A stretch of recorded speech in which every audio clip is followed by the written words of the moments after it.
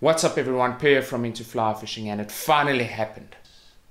We finally got our hands on the Thomas & Thomas Contact II. I can't tell you how long I've wanted to review and test this rod and give you my thoughts on it, and it finally happened, so let's go.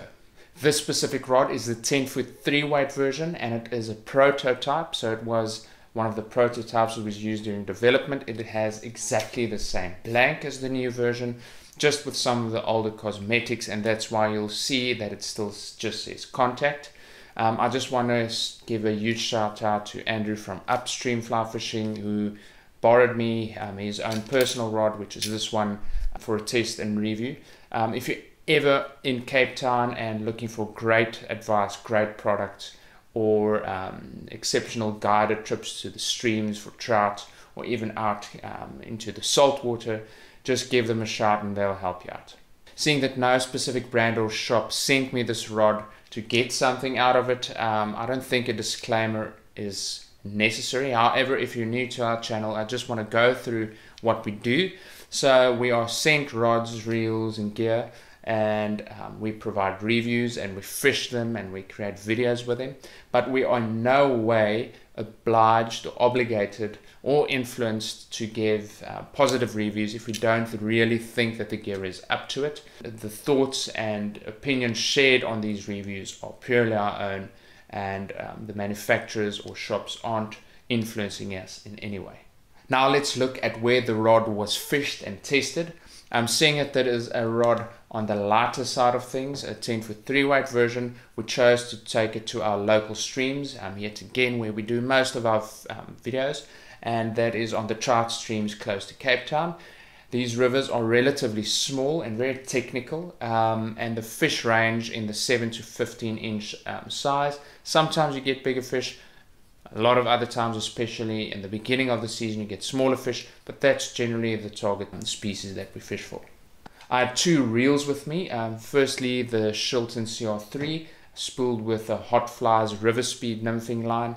The other reel was the Vision XLV nymph reel that was spooled with Vision's ultralight nymph line, which I really like. I actually prefer that between the two because it just feels like a normal fly line a little bit more, so you can cast a little bit further. And we just fished standard Euro nymphing leaders attached to them, and that would include a 4X, a long piece of 4X or 3X tippet, running to a bicolor sighter and a tippet ring. From there I fished 6X monofilament Stroft, which is a brand from Germany, Stroft tippet, up to 2 flies. So the thing is with these Cape streams that the fishing changes a lot during the day, especially during summer where it gets really warm. So we're fishing dry fly and dry and dropper in the early mornings and late afternoon, and then as the day really warms up we go to Euro nymphing. So this is where we really test the rod at sensitivity. Then we nymph in deep runs where the fish hold to the bottom. So let's look at where the Thomas & Thomas Contact II shines. There are really a ton of great things to say about this rod. I mean, it's a rod coming in at $855, I think. So the componentry is really well thought out and of top-notch quality. The build quality is exceptional. So all of that is a big tick. You don't have to worry about that.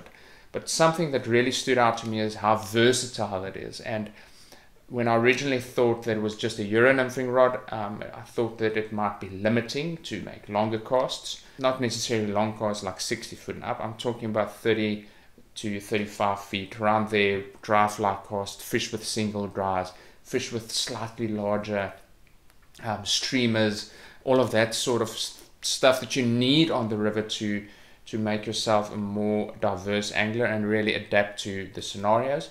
And this rod really does that well. As mentioned earlier, it throws dry flies well, tandem dry flies, so sometimes I'll fish 2 dry flies, especially if the last one is so small that you can't really see it. It throws tandem nymphs well. Even if you're fishing 2 nymphs and the one is really small and light, so like a merger, it even throws that very well. So it really does everything that a small stream angler would want it to do if you have space to flick a 10-foot rod around. Now let's look at where the Contact II might fall short. So the only thing that I can really say, and this is the only reason why you're not seeing more of them around, is because of its price. It really is a premium rod. So as mentioned, it's $855 for the down locking version. I think $880. I think there's a surcharge for an up locking reel seat. Saying that, if you look at other premium Euro nymphing rods, this rod is actually very good value because it's about $140 less than those rods. So if you're in the market for a premium rod, this is really a great option. Now let's look at the rod's details to see what makes it tick. The rod is shipped in a blue powder coated aluminum tube. Because this is a prototype, we do not have a tube, but I can assure you it is shipped with a solid aluminum tube that really helps to keep your investment safe. All the rod's details are noted on the top with a sticker, so it says Contact II and the line weight and the serial number. Inside the tube you'll find this rod sock, which is a very high quality cotton, and it has 4 sections, dividers, one for each section of the rod. Going over the rod itself, let's start here at the base of the butt section. You'll find a nice small compact fighting butt made from exceptional quality cork, as you'd expect from Thomas & Thomas, and it combines a rubberized cork ring here at the base, which just provides a little bit more durability. So this is obviously not there to help you when you fight a fish. It's not like a big saltwater fighting butt. The main purpose of this is to give the angler a little bit of an anchor point while you're busy high sticking. It just makes it more comfortable, and that's the reason why Thomas & Thomas chose to include it. As mentioned earlier, the Contact II is available in both an up-locking and a down-locking configuration. As standard, it is supplied in a down-locking configuration, which just positions the weight of the reel as far back as possible, and that just balances the whole rig better, seeing that you're fishing with an extremely long rod, a 10-foot rod, or sometimes even more. If you are really looking for an up-locking version, if you prefer that, you can purchase a rod or order a rod at an additional charge. The skeleton on both the up and down locking version is made from black aluminum, although on our prototype it is the original Contact sort of gunsmoke color. The ring that secures the reel has the Thomas & Thomas logo, a laser engraved to it, and it has a single locking ring. The Contact II has a reverse Wells grip, and what's interesting is if you look closer to it, especially if you've used the grip a little bit, is you'll notice that the rings that it's made from, the cork rings, are thinner than the usual, I think, ½ inch or something like that, but it might be an 1/8 of an inch. And the effect that you then get is, because the rings are shorter and technically there's more glue that secures them in place, epoxy that secures them in place, you really get a very firm and solid, hard feeling grip. Now, this will really last you a long time, but the other thing that it does is, because it's so secure, it feels like it transfers a lot of detail and feeling from the rod. The grip will really last you a long time, and I think that this shape will suit people with both small and large hands. It hit the sweet spot. I think grips are very often overlooked in Euro nymphing rod design because you're trying to get that sensitivity to detect the takes. If you have a very chunky grip, it takes away so much feeling, and I've seen so many cheaper rods suffer this. I mean, you see rods that are really well made, or good Euro nymphing rods generally have finer grips, so it really gives you that information back. It's something to consider when you're looking at other Euro nymphing rods too. The heart of the Contact II is it's blank, and it's made from 5 different carbon and fiberglass materials, or fibers. It's pretty strange that fiberglass is included in especially such a high-end rod, but Thomas & Thomas have done that, keeping the rod very light, or relatively light, and very sensitive. I think the inclusion of the fiberglass, I'm not 100% sure why that would be, but my opinion is that it really makes the rod feel a lot more durable than other premium rods. Another area where you can see the Contact II is a rod on a other level, or next level, is the line guides. All of the line guides except the first stripper guide and the tip top and the line guide just below the tip top. All the other line guides are single foot recoil guides. So what that means is if you press them, so if something pushes up against them on a boat or anywhere, they would deform, but as soon as you leave them, they would bounce right back. So it just makes it much more durable. One of the other improvements of the Contact II versus the original is the placement of the first stripper guide. It is now placed on the butt section of the rod, which just helps to reduce the line sag. On our prototype, as I mentioned, we've got the Contact II blank. The build on the rod is like the original Contact, and so that really introduced a lot more slack. But the new Contact II has the stripper guide placed so much further back, so once you high stick from there to here, there's a lot less slack than the stripper guide would be on the second section. Now to the finish of the rod. Thomas & Thomas rods have a reputation for being very well made and extreme attention to detail, and the Contact II is no different.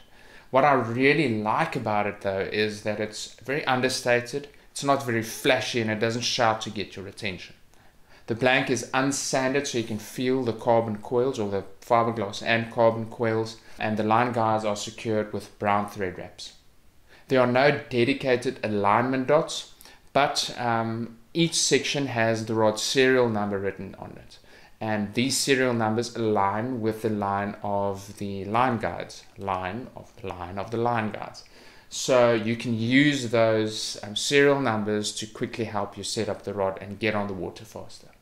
The clear coat, as you'd expect, is applied extremely well, and there's no signs of bubbles or discoloration. You can see that the person who does this really knows what they're doing. So let's look at my personal thoughts on the Thomas & Thomas Contact II 10-foot 3-weight. On the pro side, the rod is extremely versatile. It allows you to fish in so many different ways: single dry dropper, Euro nymphing, throw a streamer, cast relatively far, cast and fish very close, make very delicate casts, accurate casts under a branch. It really does everything well. It actually has a lot of pulling power, so I think you can target fish slightly bigger than other 3-weight rods with it, but I think that might be where the fiberglass fibers also come into play, that you, especially from the butt section, you feel that there's a lot more power. If you prefer rods that are built by hand in the States, be rest assured the Thomas & Thomas Contact II is. The rod also comes with a lifetime warranty against defects in materials or craftsmanship. Just make sure that if you do choose to buy it, that you activate this warranty with Thomas & Thomas with the serial number within 30 days after your purchase. As mentioned earlier, there's not a lot of negative things about the rod. Sure, the price is really on the steep side, but the chances are that if you're looking at this video, you already know what the financial implication will be. And if you compare this rod to other premium rods out there, you'd actually see that it's quite good value. I would say the biggest con about it is that I don't have one in my personal arsenal. So who should consider buying the Thomas & Thomas Contact II 10-foot 3-weight rod?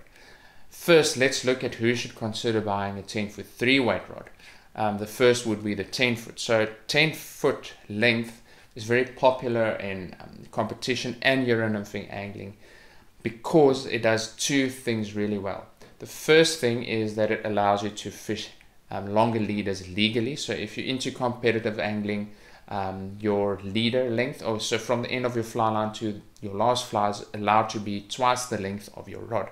So if you're fishing a 7-foot rod, you're only allowed to fish a 14-foot leader, but if you're fishing a 10-foot rod, you can go up to 20 feet, which really makes a big difference, because leader material has a lot less drag than fly line. So this is why competitive anglers prefer longer rods. The other big reason why 10-foot rod is so popular or is so useful for Euro nymphing is that it allows you to reach much further. So if you're fishing, once again, a 7-foot rod and you're fishing, there's two boulders and you have to reach across it, it's really hard to reach and keep in direct contact with your flies. Whereas with a 10-foot rod or even longer, it allows you to reach over them and you can control your drift very, very accurately. And that is really what catches fish.